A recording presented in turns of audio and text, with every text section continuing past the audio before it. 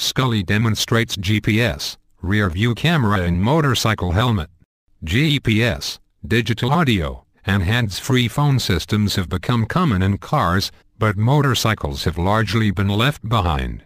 Now, Skully integrates these features and more in a new motorcycle helmet. Using GPS on a motorcycle usually involves looking down at a portable navigation device on the handlebars, but Skully Helmets wants to update that experience.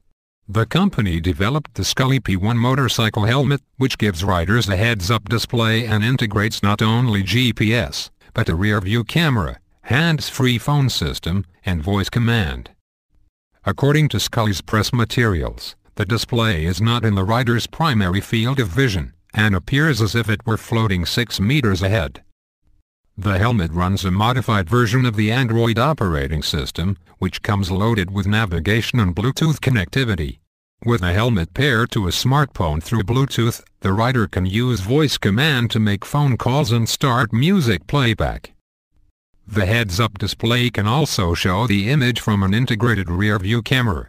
Skully notes that this camera has a 180-degree field of vision, so the rider can also see when it is safe to change lanes.